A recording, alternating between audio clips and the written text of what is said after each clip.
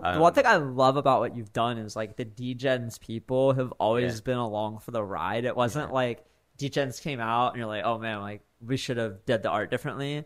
And then you're like, all right, new project. It was like, all right, like anyone who had Degenz has been grandfathered into like everything you've done. Like I minted, I don't know, 10 or 20 Degenz.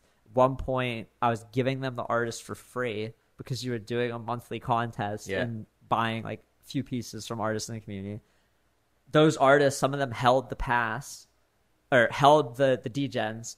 Then they got this pass, and then this pass gave them like a Rektguy and the tabs. Some of them minted like rare Rektguys, got like 5+ ETH from it. And it's like, wow, I just like gave them that Degenz for free because like I knew I would never use it as a PFP. And I really like, what have you like learned along the way? And like, how do you think about providing value to the people who were there, you know, early with you? Because you clearly always thought about that. You weren't just like, oh, I'm going to do a new thing. It was like, oh, well, how do I make sure that the people who have been supporting me the longest are still, you know, coming with me? Yeah, I think that's, look, in this world, you have things that are rugs and you have things that are failures. And I think the difference between the two of them is that rugs are when people intentionally mean to screw people over. And then you have this like middle ground where it's like, I didn't mean to screw people over, but maybe I wasn't thinking about it the right way or wasn't giving enough thought to making it work or bringing them along for the ride or whatever. Or it just didn't work out. Or just didn't work out. Yeah, exactly. So